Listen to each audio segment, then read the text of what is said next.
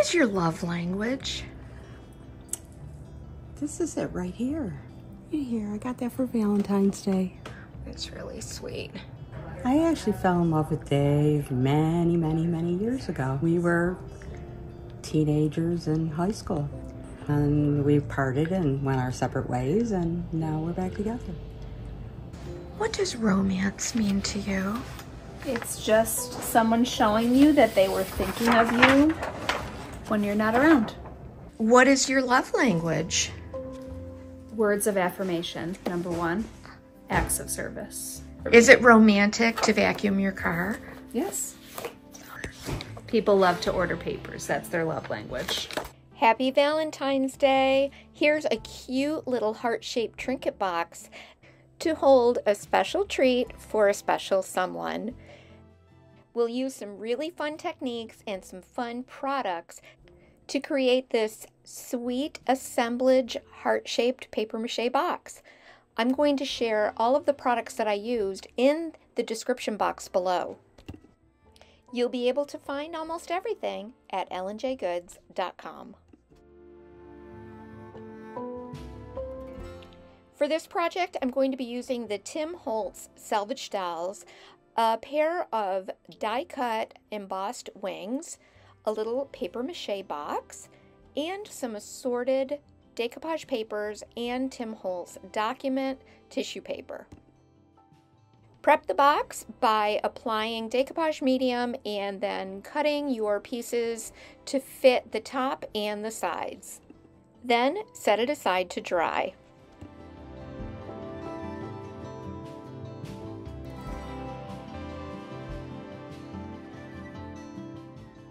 Once that decoupage layer is completely dry, I use a little sanding pad to sand away the edges. That makes a nice clean finish on each of the edges of the box and the lid.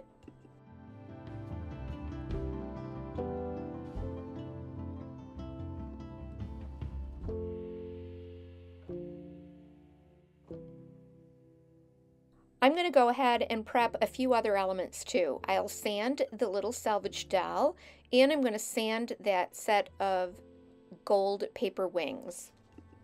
This is going to give those glossy items a little bit of tooth so that you can apply either a distressed crayon or paint or your favorite antiquing wax or glaze. I use these to get down into the details and then wipe away the excess with a soft cloth. This is the Tim Holtz Bouquet paper flower bundle. I've taken off two little sections, and then I'm going to dip one bundle into Debi's DIY, Golden Ticket, Liquid Patina, and I will paint the other little bundle with red paint. Set them aside to dry. For the edge of the box lid, I'm using the Distress Opaque cracking medium. I spread that on with a palette knife. It doesn't have to be perfectly even. I like that very random application of the cracking medium. Set it aside to dry on its own, or use a heat gun to force the cracking. It creates a really cool micro cracking texture. To create a really nice aged fine crack over the rest of the box, I'm using Pentart's 2-part classic crackle system. Apply the first step over the entire box and then let that dry completely. It goes on like a white glue and will dry transparent. Once that is dry, you will apply component 2 with a dry clean brush.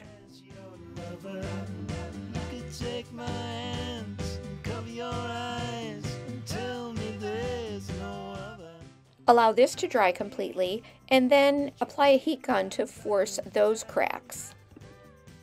To reveal the cracks, you can use an antiquing glaze or an antiquing wax. Rub it down into the cracks of both types of cracking medium in order to show all of that beautiful grungy goodness. And then wipe away any excess. If you need to, you can apply a little clear wax to act as an eraser to remove even more of the dark wax. Now it's time to assemble our assemblage. I'm using a little rayon ribbon that I dyed with Tim Holtz mica spray.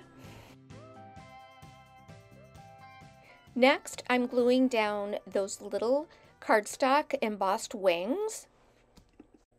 Then I'm going to glue down this little metal flower crown, which I flattened out. These are available at L&J Goods. And then I'll put that sweet little salvage doll on top. Cut apart the little flower bundles and then glue those in place around the salvage doll. Let everything dry completely. If you need to, you can also add a weight to the top to make sure that that doll stays in place while it's drying.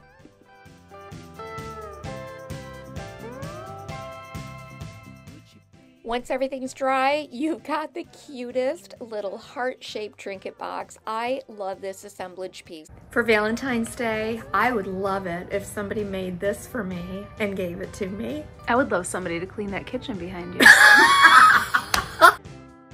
Thanks for hanging out with us today on this Valentine's Day. You can find everything that I used in the description box below and at lnjgoods.com. We're a brick and mortar shop in Medina, New York. We'd love to have you visit sometime if you're ever in the area. Yes. What I thought was when I went out in the snow and made you a great big heart. Yes. Not that other people.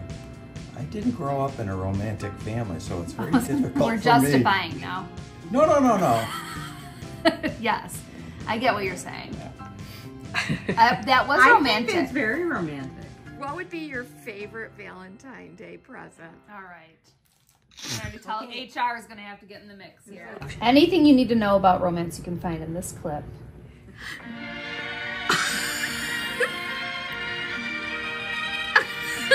Yes! Never before have two souls joined so freely and so fast.